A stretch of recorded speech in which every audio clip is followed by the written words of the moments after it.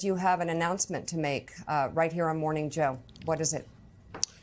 Yeah, so it's so interesting, like this whole process that where January 6th has taken this country and has taken me personally. And one of the things that I've always said and tried to live by is a saying that says, until there's nothing that can be done, there's always something that can be done.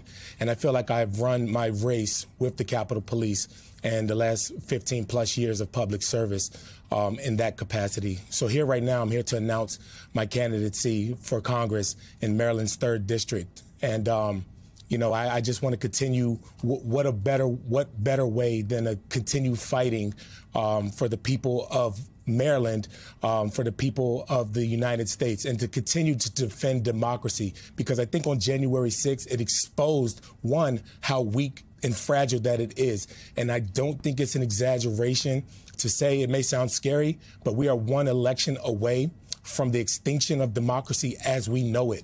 I mean, Donald Trump said it himself that he is ready to be a dictator. And, a lot of his supporters will sit there and say, oh, he's just joking. But how many times has he said the things that we thought were jokes that he actually did and took them seriously?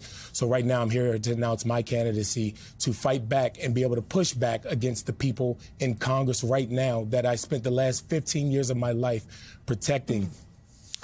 And I want to serve as their equal, as their colleague. I want a voice at the table, and I'm ready to for that challenge.